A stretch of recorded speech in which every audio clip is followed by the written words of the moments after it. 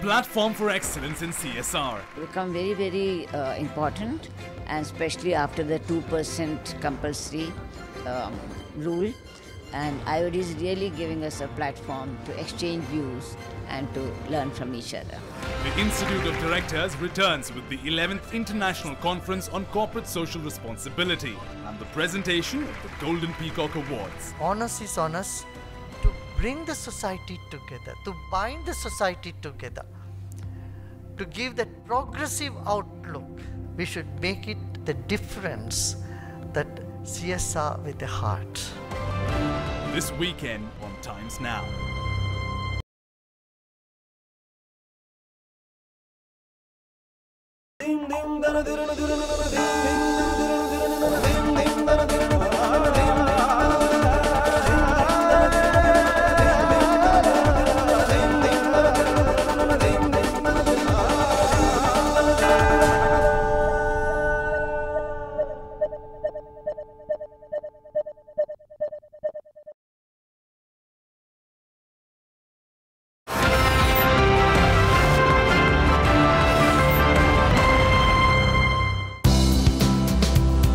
The Institute of Directors India returned with the 11th International Conference on Corporate Social Responsibility. How do you function? With the theme Embedding CSR in Corporate Strategy for Responsible Growth, the conference provided a path-breaking platform to interact with Indian heavyweights and CSR professionals from around the world. We have bigger scope to bring in sustainability. Through discussions, case study presentations and product showcases, strategy and innovation in CSR became the focal point of the conference. Today, corporate social responsibility, this is the 11th conference that IOD is holding. CSR is an enlightened self-interest. There is no longer whether or not, but how. It's a new game changer.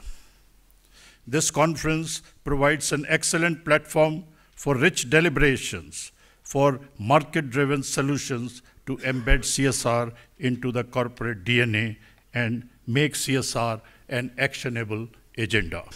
Thank you very much.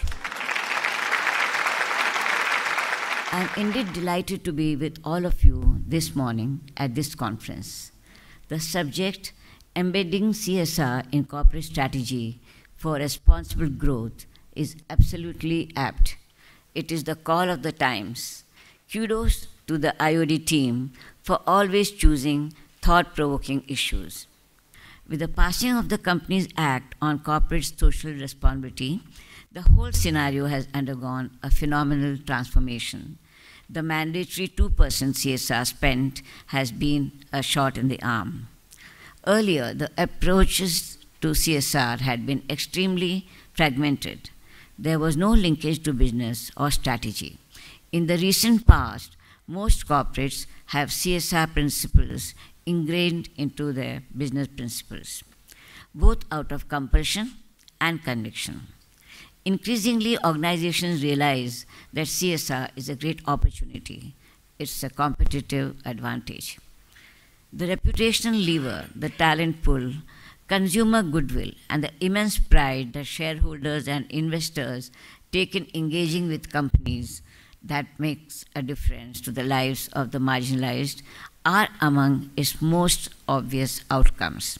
It is all about channelizing the efforts, about thinking beyond themselves. Thank you. It is a proud privilege for me this morning to be here, to participate. Theme, Embedding CSR in Corporate Strategy of Responsible Growth. As far as the CSR activities are concerned, some industries feel as if this is a burden on them. That feeling should not come. Please understand, after 70 years of independence, still there are important issues which we have not been able to answer fully. Maybe the illiteracy, maybe the healthcare, maybe the infrastructure. So I think corporate India has to supplement the government efforts. Thank you very much. Jai Hind, Jai Karnataka. Investing on knowledge capital, investing on institutions of higher learning. And in India, as it stands today, most of the impact which will be felt if government policies are properly framed, etc., properly implemented. And for that, we need the benefit of think tanks which can think about these issues, discuss and advise government on in an interdisciplinary way. There are a large number of think tanks. Thank you very much.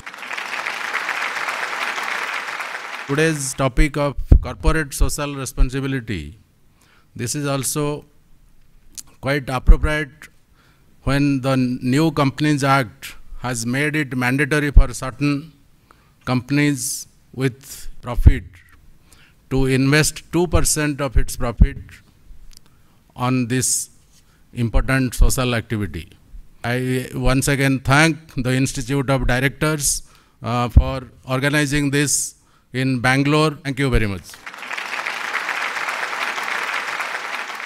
It was voluntary, and suddenly after 2013 Companies Act, it has become mandatory. The only social virtue of any business should be to profit.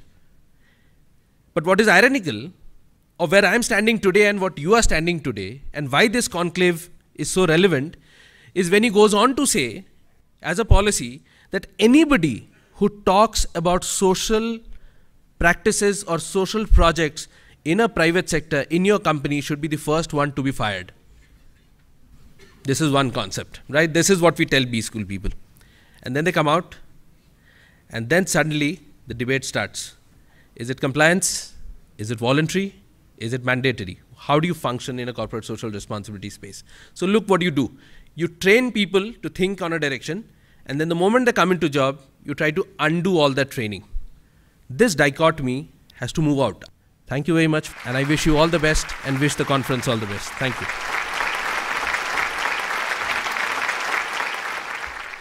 India is in the right trend today.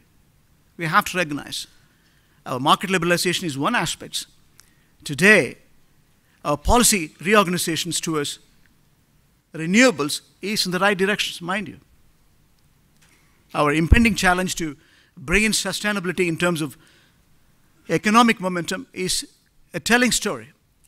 Leave alone the demographic dividend. Average age, as everyone has mentioned, is younger populations. It's less than 25. 65% of the populations, if you look at it, by 2020 is less than 25. Average age becomes 23. And China is 38. And the rest of the countries you can interpret in econometric terms. We have bigger scope to rationalize. We have bigger scope to bring in sustainability as long as we recognize our value systems is acceptable, measurable, manageable, and we are cautiously optimistic about it. Thank you, ladies and gentlemen, for your kind attention. I think IOD has a very influential and a very significant role in this overall, movement that is happening here. Over the last 2 years, 3 years since the act has come, the legislation has come into play. IOD has been educating, building awareness, not only at the corporate management level, but also at the board level. IOD works with the directors, and these are the stakeholders and the key decision makers in every organization while they prepare their CSR strategy and when they start working on implementation of any CSR. This model is unique. It can be a case study.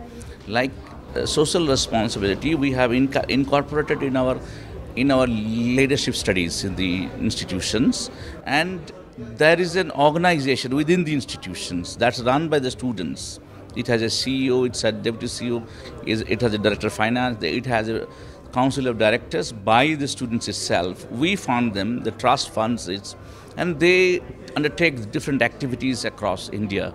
So that's the beauty, and it's more of inculcating the value of the responsibility and value of accommodating others, which is the basics and the primordial value of human being.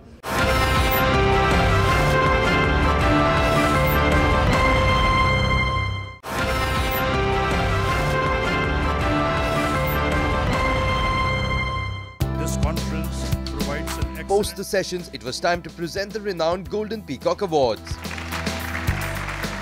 Golden Peacock Award, instituted by the Institute of Directors India, recognizes corporate excellence in CSR as well as in the people area through the HR Excellence Award, along with overall corporate excellence.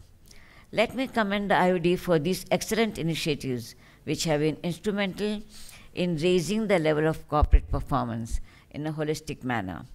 The engagement of corporate houses towards making a meaningful difference to the lives of the underprivileged is indeed gratifying.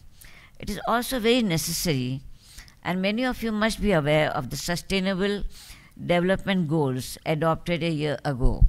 The major goals have the potential to work towards putting an end to extreme poverty. That said, I'm so delighted to mention that these Golden Peacock Awards have become aspirational. IOD is indeed privileged to have an excellent jury and robust processes-driven mechanisms. Thank you, Srimati Rashri Birla ji. We extend a very warm welcome again to Shri Shri Ravi Shankar ji, the honored chief guest today.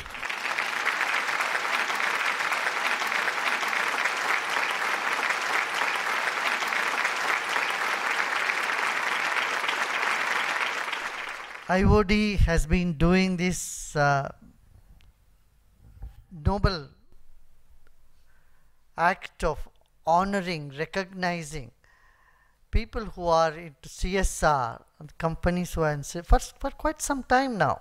This honor that is being done in this platform here is recognizing the wonderful work, and of course you don't need the award because you're already doing it, but it is the job of a civilized, as I said, civilized society to recognize your wonderful jobs that you do, your great jobs that you do. Humanism is a speciality in this country. Let us not let it go. Let us not leave it, as a part of history. We should continue that humanism, the kind-heartedness. Otherwise, CSR activities happening all over the world. We should make the CSR with a difference, that CSR with a heart, CSR with a human touch. With these words, I congratulate all the award winners. Thank you.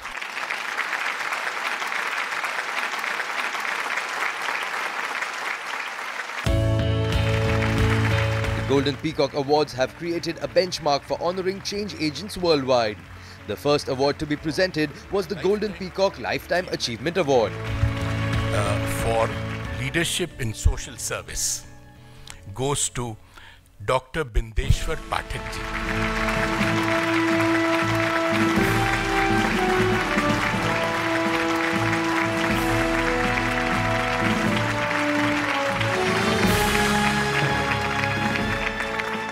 I feel proud and privileged that the Golden Peacock Award has given to me as a lifetime achievement award. I am fortunate to receive this award from the hand of a soul which seldom comes on this earth, and Gurudev ji is one of them. I am a follower of Gandhi, and Gandhi used to say, 1 ounce of action is more important than tons of knowledge. Gandhi had a wish to restore the human rights and dignity of untouchables, and this award also refers that. So I have also totally, with non-violence, I have changed the history of India.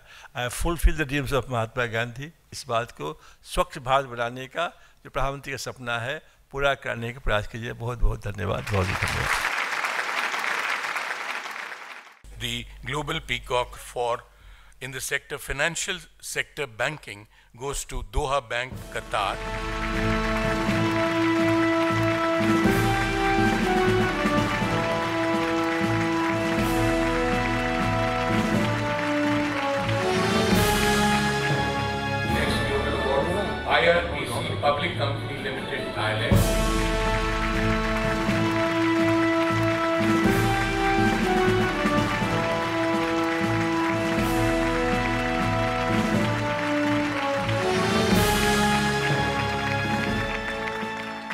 the sector in automobiles, the Golden Peacock Award goes to Mahindra & Mahindra Limited from Bombay. Mr. Sunil Singh, Vice President CSR is here.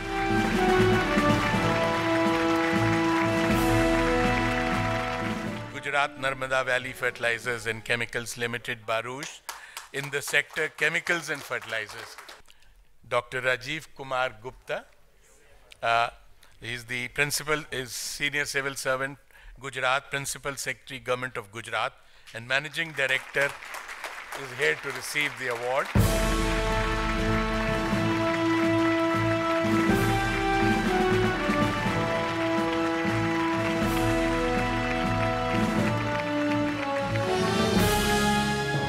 Panasonic India Private Limited, Gurgaon, in the sector electronics. Ms. Radhika Kalia, Associate Director, Corporate Affairs, is here to receive the award.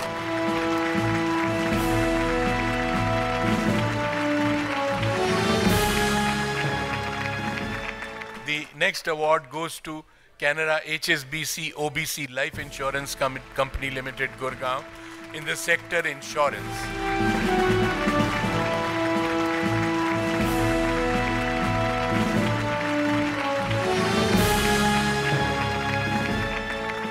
Next winner is HPCL Mittal Energy Noida in the sector oil refining. Mr. K.K. Srivastava, General Manager Projects, is here to receive the award.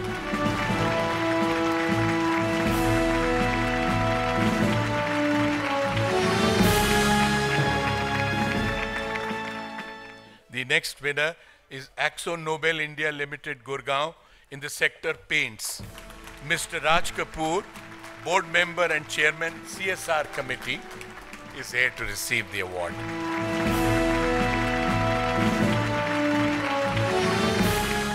The next winner is NTPC Limited, New Delhi, in the sector power. Mr. D.K. Sood, Executive Director, CSR, is here to receive the award in person.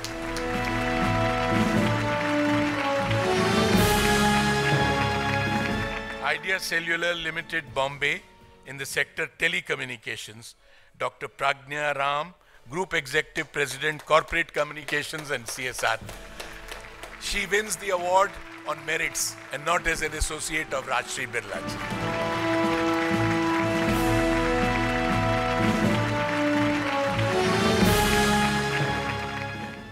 The next winner is Adani Ports and Special Economic Zone, Ahmedabad, in the sector transportation ports.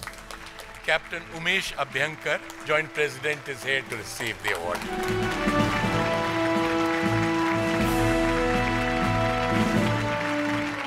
The next winner is IL&FS Transportation Network Limited, Bombay, in the sector transportation roadways. Mr. K. Ramchand, Managing Director, is here to receive the award.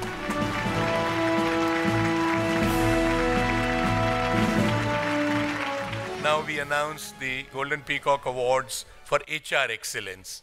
The first winner is Hero Moto Corporation Limited, New Delhi. In the sector automobiles, Mr. Sanjay Jorapur, CHRO, is here to receive the award.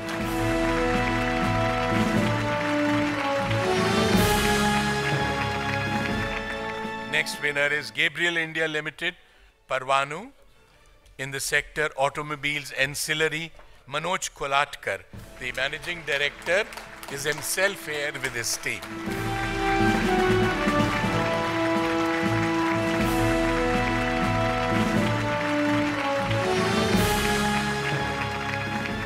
The next winner is Accenture Services Private Limited, Bangalore.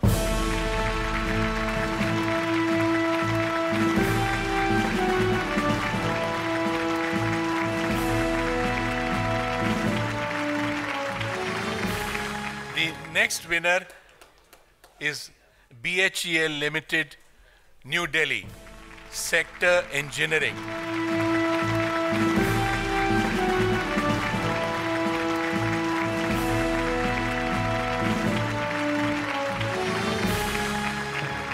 The next winner is Union Bank of India, Bombay, in the financial sector, that is banking, Mr. R.R. Mohanty.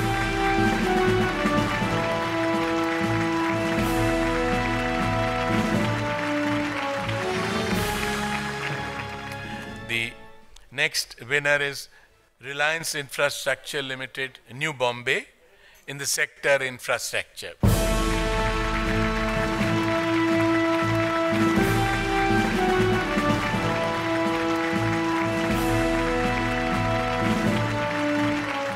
The next is Bharat Aluminium Company Limited, Koba, in the sector mining and metallurgy.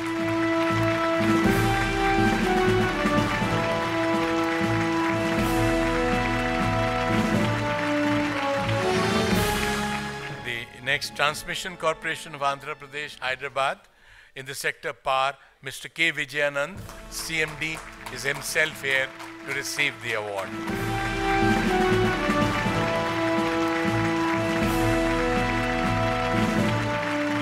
This is our second year of association with IOD, and this is an interesting platform wherein we get to interact with the key stakeholders of this ecosystem. There are various corporates and donors who are giving money to the not-for-profits and social enterprises to actually do good. And we, being a technology platform trying to bring in the donors, the corporates and the not-for-profits together, this is an ideal platform for us to have our presence. CSR can really help NGOs grow sustainably, because many times NGOs come up with great ideas, but they are not able to scale up. But CSR, especially the mandated CSR in our country, will help NGOs grow sustainably. Sustainable growth is the most important thing to bring any transformative change. We feel so very nice that the group has been recognized for this special award, and Gabriel, which is the flagship company, has got this award.